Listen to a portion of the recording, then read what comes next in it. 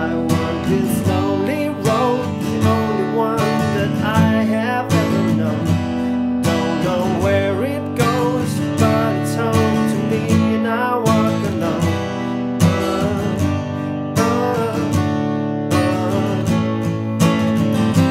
My shadow is the only one that walks beside me. My shallow heart's the only thing that's beating. Sometimes I wish someone out there will find me. Till then I'll walk alone.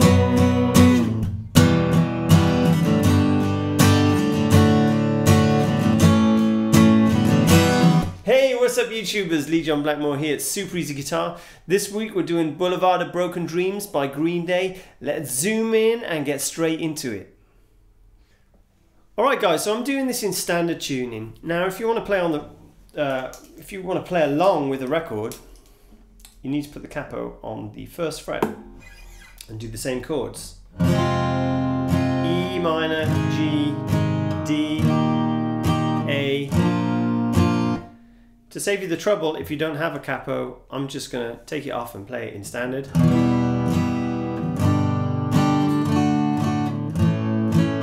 Okay. What I think they do originally, I think they probably play it with bar chords.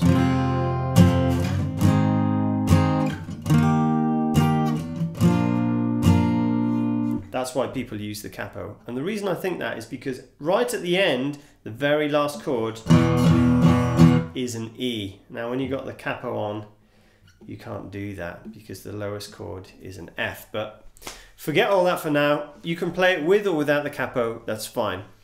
So the chords are, and I'm just going to do easy strokes, okay?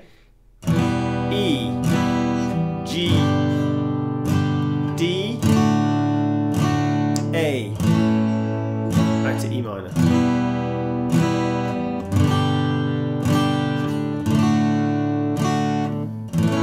Nice easy chords, okay?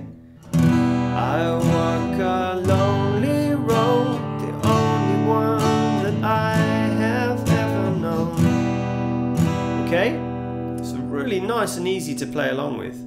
When it comes to the chorus, it starts on C. My shadows, G, D, only one that E minor walks beside me. And again, my shallow heart's the only thing that's beating. And it goes again. C, sometimes G. I wish someone would find me. E minor, okay, and then it goes C. Till then, G, B. Walk alone. So that's probably the hardest part of the whole track, okay? So on the fourth time of the chorus, C, G, D, E minor, at the end, instead of going to the D, you just go B. Now I'm just playing a B5. That could be a full B there. But B5 power chord, first finger, second fret on the 5th string, third finger on the 4th fret on the 5th string, the D string, and then pinky underneath it if you want, okay, also in the 4th fret on the G string. Sounds like that. So that's gonna be just fine for the B, okay. To play a proper B, it would be a bit of a bar chord, it looks like that. Okay, it's a tricky one guys. I normally play it where those 3 fingers, I kind of bar them there. And then I don't worry about the top E. So however you want to do it, okay? So let's have a look at the verse and then the chorus. I'll play it quickly.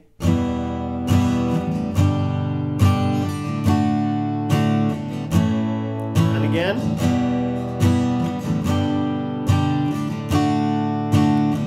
Chorus.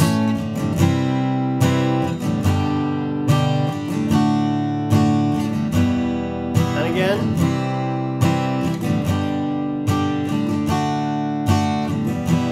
Okay, third time.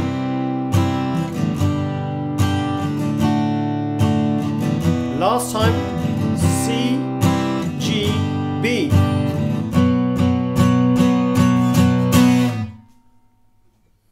Okay, then we're back.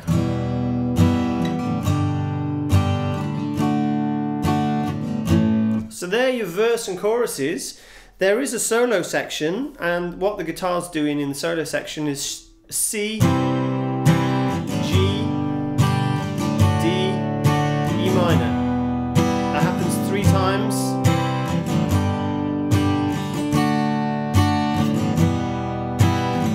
Just like the chorus. So the last time, C, G, B. You notice how on the B instead of going down, down, I'm going 1, 2, 3, 4, 5, 6, 7, 8. Alright? So there you have it, guys. Your verses, your choruses, nice and easy. If you want to play along with it, practice it really slow, okay? I walk this lonely road, the only one that I have ever known. So for some reason I mess it up when I play it slow, whatever. There is an outro where it goes kind of crazy, yeah, and it's something like.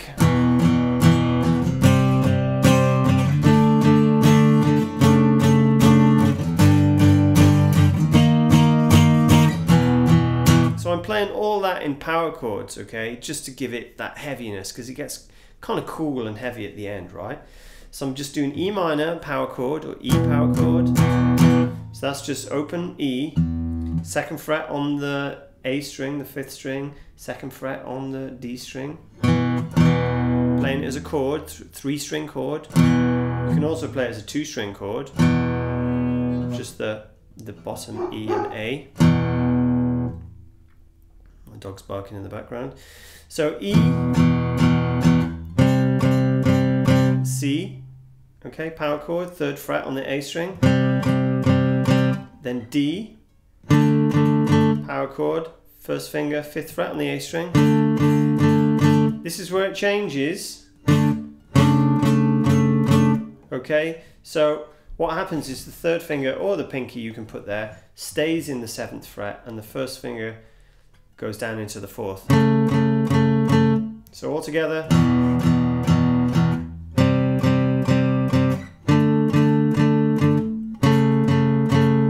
Okay, then we're doing a G. Okay, so now 1st finger's bottom E, power chord shape. And then, because it should be E flat, right? But now we have to play E flat up here. So back on the A string, it goes 6th fret. So the whole thing looks like this.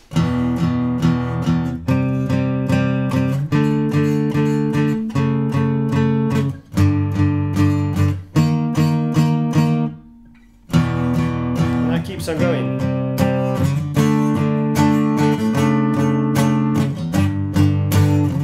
The very last time,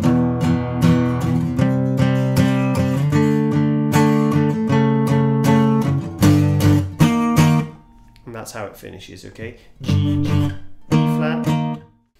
So there you have it, guys. Hope you enjoyed this week's lesson. Please don't forget to subscribe. Hit the bell button if you haven't already subscribed. I do these lessons every week.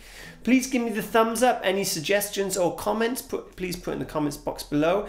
Any questions you have, I do Q&A lessons. Please put them in an email, a more in-depth email, and fire them over to me, and I'm more likely to do a video on it. Okay, if it helps everyone out.